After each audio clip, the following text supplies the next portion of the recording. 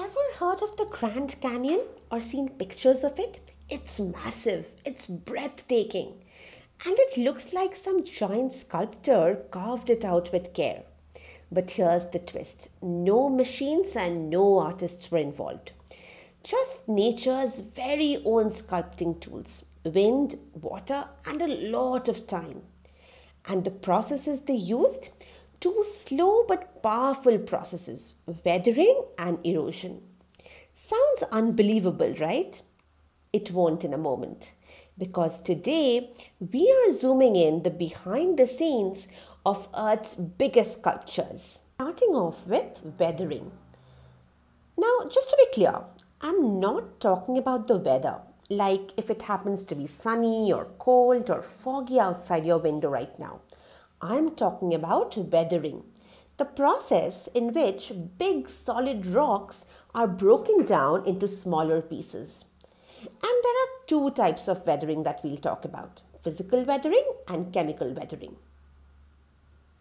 Physical weathering can take place in three ways. In the first one, the sun heats up the rock during the day, which causes it to expand. Then at night, it cools, which leads the rock to contract.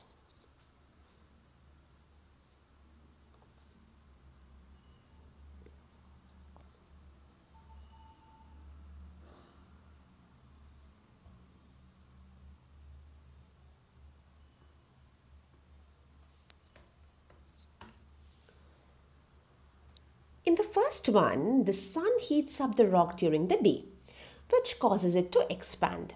Then at night, it cools down, which leads it to contract. These expansions and contractions build stress, which causes cracks in the rock. Over time, the constant expansion and contraction leads the rock to break into smaller chunks.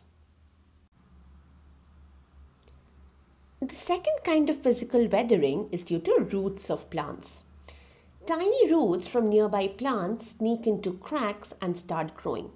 As they grow, the cracks widen further, and over time the rock breaks open.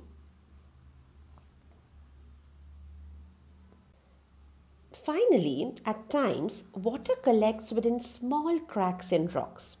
This water freezes and expands, causing the crack to widen.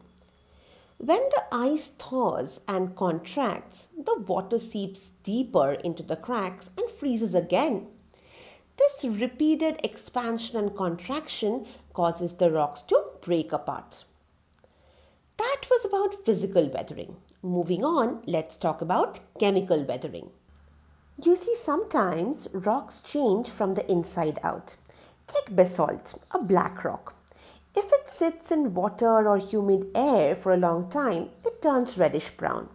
This is because iron in basalt changes to form iron oxide. This is chemical weathering, where water or air causes a chemical change in the rock's makeup. You can think of it like this. Weathering breaks up rocks and makes a mess. And what does erosion do? Erosion basically sweeps them away and thus helps clean the mess. Great. Moving on. Where does all the eroded stuff go? You see, as the speed of water or wind decreases, the eroded stuff settles on riverbeds, at the bottom of lakes, or even in oceans. And we call them sediments. And these sediments harden over time and become new rocks. However, it takes thousands of years for sediments to turn into rocks. I know what you are thinking.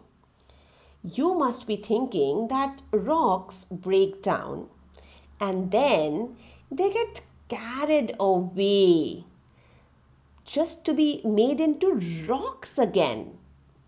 Yes, you are absolutely right. It's like nature's own recycling system. Slow but very impressive. So what did we learn? Rocks break down over time due to weathering by temperature changes, plant roots, water, and even chemical reactions. These pieces are then moved around by erosion thanks to wind, water, and gravity.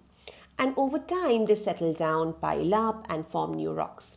All of this without making a sound and over thousands of years.